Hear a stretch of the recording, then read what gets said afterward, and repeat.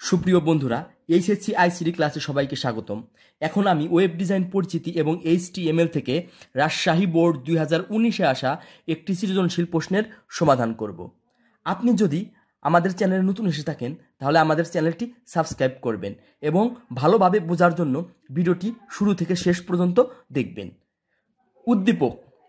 উদ্দীপকে দুটি দৃশ্যকল্প দেওয়া আছে, দৃশ্যকল্প 1, দৃশ্যকল্প 2। দৃশ্যকল্পে 1 একটি টেবিল দেওয়া আছে, দৃশ্যকল্পে 2-এও একটি টেবিল দেওয়া আছে। ক, ওয়েবসাইট কি? খ, ডোমেইন নেম অদ্বিতীয় ব্যাখ্যা করো।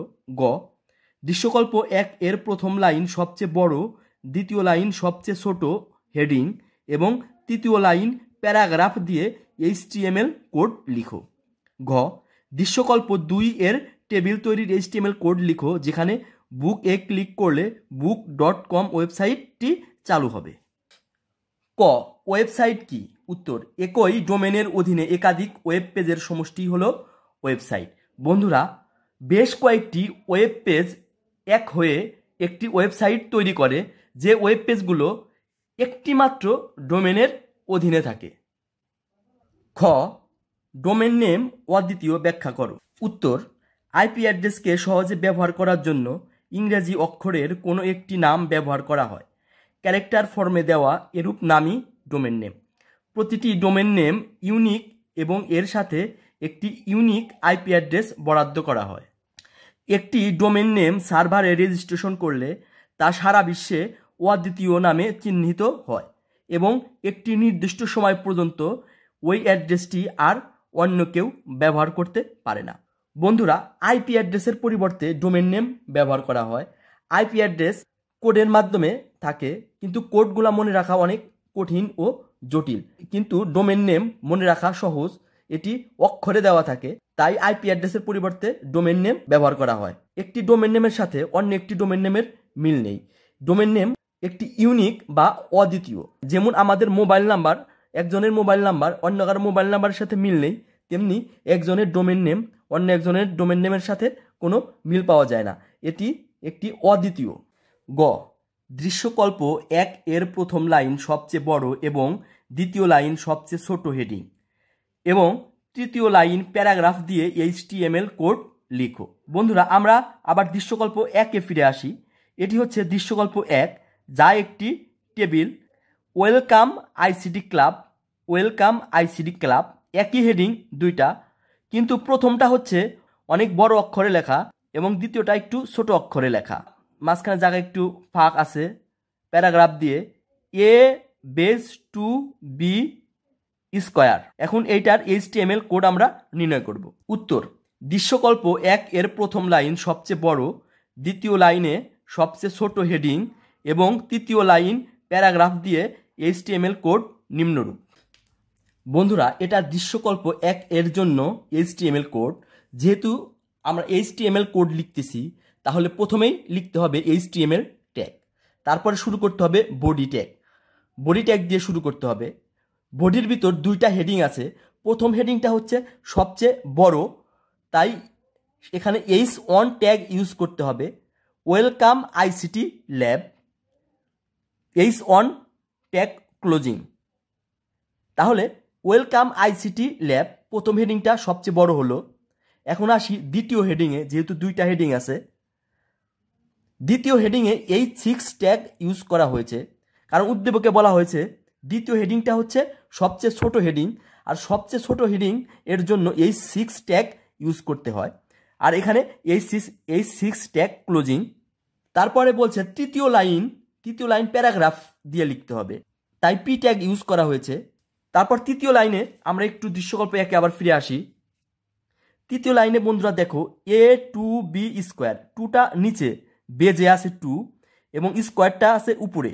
তাহলে নিচে যদি কোনো অক্ষর থাকে তাহলে সেটা সাব ট্যাগ বা সাবস্ক্রিপ্টেড ট্যাগ ইউজ করতে হয়, আর উপরে যদি কোনো অক্ষর থাকে তাহলে সুপারস্ক্রিপ্টেড ট্যাগ ইউজ করতে হয়।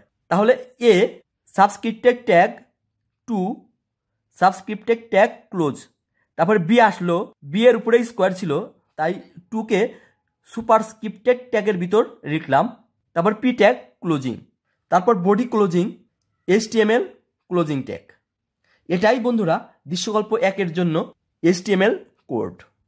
ঘ দৃশ্যকল্প 2 এর টেবিল তৈরির HTML কোড লিখো, যেখানে বুক এ ক্লিক করলে book.com ওয়েবসাইটটি চালু হবে। বন্ধুরা, আমরা উদ্দীপকের দৃশ্যকল্প 2 এ ফিরে আসলাম। দৃশ্যকল্প 2 এ একটি টেবিল দেওয়া আছে, যে টেবিলের একটি মাত্র সারি দেওয়া আছে। এই টেবিলের 2টি ঘর বা 2টি সেল দেওয়া আছে। প্রথম সেলের ভিতর বুক দেওয়া আছে, বুকটি মাঝ বরাবর দেওয়া আছে এবং বলছে এই বুকে যদি মাউসের কার্সর নিয়ে ক্লিক করা হয় তাহলে যেন book.com ওয়েবসাইটে চলে যায়। আর দ্বিতীয় সেলে বা দ্বিতীয় ঘরে একটি বইয়ের ছবি দেওয়া আছে, যেই ছবির নাম book.jpg। এখন আমরা এই পুরো টেবিলের জন্য একটি HTML কোড তৈরি করব। বন্ধুরা, এখন আমরা দৃশ্যকল্প 2 এর জন্য HTML কোড লিখব। যেহেতু আমরা HTML কোড লিখতেছি, তাই প্রথমে আসবে HTML ট্যাগ। আমরা জানি যে কোনো HTML কোড লিখতে বেশ কিছু ট্যাগের মাধ্যমে লিখতে হয়, তাই প্রথমে আসলো HTML ট্যাগ। তারপরে বডিতে আসবো, বডিতে আসার জন্য বডি ট্যাগ ইউজ করতে হবে। তারপরে একটি টেবিল আছে আমাদের, তাই টেবিলের জন্য একটি টেবিল ট্যাগ আসবে, যে টেবিলের অ্যাট্রিবিউট হচ্ছে বর্ডার। বর্ডার আছে অন, যা ডাবল কোটেডের ভিতর লিখতে হবে। তারপরে আমাদের একটি সারি আছে, তাই সারির জন্য টিআর ট্যাগ বা টেবিল রো ট্যাগ ইউজ করতে হবে। এই সারির ভিতরে 2টি সেল আছে বা 2টি ঘর আছে, তাই টেবিল সেলের জন্য টিডি ট্যাগ ইউজ করতে হয়। আমাদের 2টি টিডি ট্যাগ ইউজ করেছি। প্রথম সেলের জন্য টিডি ট্যাগ আসলো এবং অ্যালাইন, সেলের ভিতর যে লেখাটা আছে, লেখাটা কোথায় আছে এটা বর্ণনা করে হচ্ছে অ্যালাইন। অ্যালাইন হচ্ছে সেন্টার, লেখাটা মাঝখানে আছে এবং বলছে যে প্রথম সেলের যে লেখাটা আছে বুক, এই বুকে ক্লিক করলে যেন book.com ওয়েবসাইটে চলে যায়। এটার জন্য একটি এ ট্যাগ বা অ্যাঙ্কার ট্যাগ ইউজ করতে হবে। এ ট্যাগ হচ্ছে লিঙ্ক তৈরি করে। HERF অ্যাট্রিবিউট, HERF হচ্ছে হাইপার লিঙ্ক রেফারেন্স। লিঙ্কটা কোথায় যাবে? এটা হচ্ছে book.com এ যাবে। কোথায় ক্লিক করলে যাবে? বুকে ক্লিক করলে যাবে, তাই বুক লেখা হয়েছে। অ্যাঙ্কার ট্যাগের ভিতরে বুক লেখা হয়েছে।